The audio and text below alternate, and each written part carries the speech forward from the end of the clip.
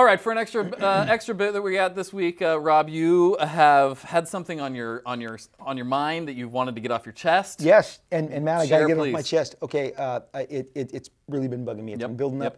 This was the straw that broke the camel's back. It's a trend that's been happening the last year.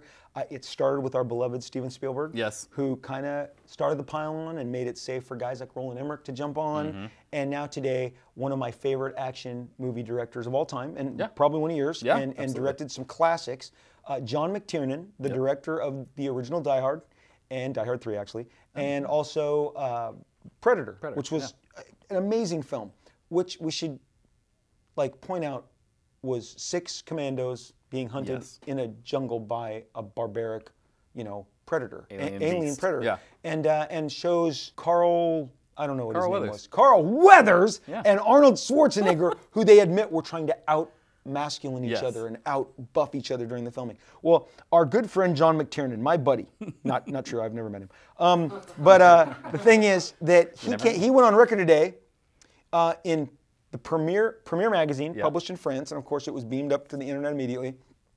He talked about how he is disliking major studios, and he cannot watch the majority of major studios anymore. And he says, Captain America, comma, I'm not joking here.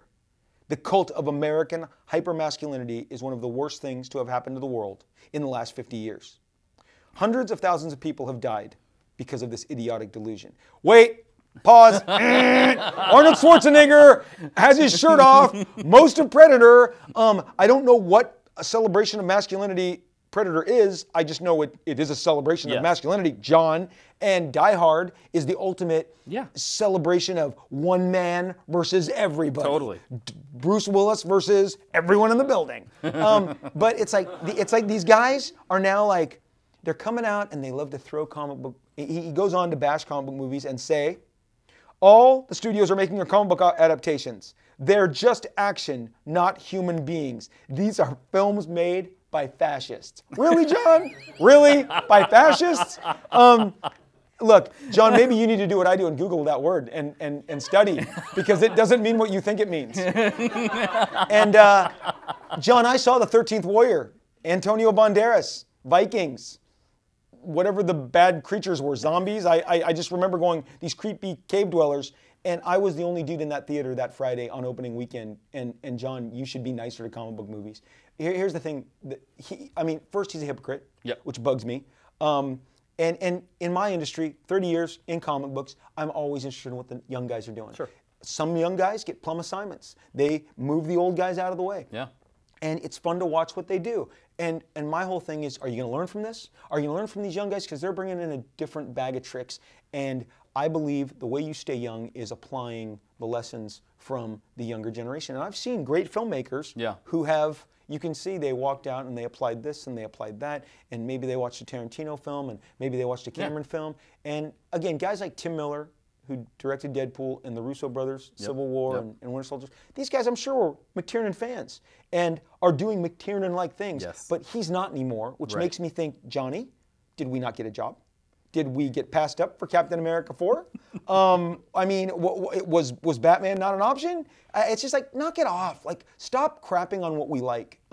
That's what I hate it. I hate it. It's like, jealousy. You said something that our first episode that actually struck me a little bit. You said that your kids don't want to see Bruce Willis in a bit. It's not it anymore. Now but what that did, because I'd always thought, action movies and then superhero movies. This is the action movie of today. This is the extension of that. That became this. Matt, what you are referencing is when it's worth revisiting. I was at Paramount Studios. They were going to buy Youngblood. The president of Paramount, Mr. Goldwyn, said to me that he believed that the bell curve in 2003, it was already showing signs that superheroes were going to close up shop. It was a trend. It was going to be over.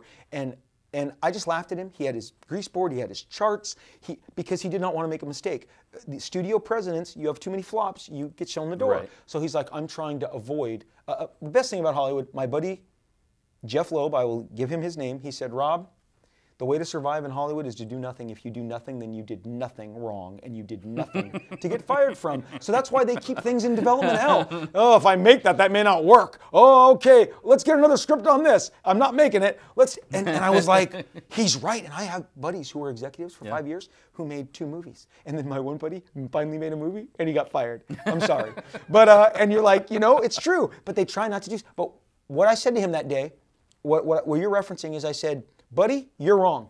We've already seen a guy shoot web shooters, and we've had somebody flame on. Yeah. And we have guys who have claws coming out of their hands. Yep. I just did the Hugh Jackman. I'm so excited. I saw claws come out of my hands. And the thing is I saw it too. that I said to him, you can't go back to Bruce Willis in a building with a gun and bare feet and go, can he get across that glass without cutting himself? We did that. Yeah. And guys pulling guns on each other. Now it's going to be like, I can wave my magic powers at you. Yeah. And okay, let's say Doctor Strange. Yeah. Doctor Strange is going to open up an entire new world for Marvel. Like I've told you, you're going to take Harry Potter and you're going to smash him into Marvel Comics. And Doctor Strange predates Harry Potter by like 40 years. So do not come out of that movie, millennials, going, oh, they totally like ripped off Harry Potter. No! Reverse that. J.K., whatever her name is, Rowling's loves Stan Lee. Let's just go there. And dude, honestly, my wife, we saw Mrs. Peregrine's Crazy Children trailer. It's like, and she goes, does that look like Harry Potter? I go, you mean the X-Mansion that all the kids with the mutant powers live in this trailer? That's the X-Men! So I gotta correct my wife too. When you say Mrs. Peregrine's Home for Peculiar Children, also known as the X-Men. So, John McTernan.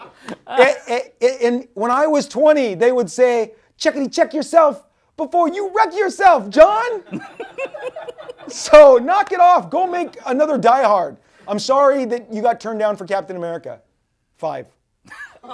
And there it is. And there it is. I feel better. Okay, good, good.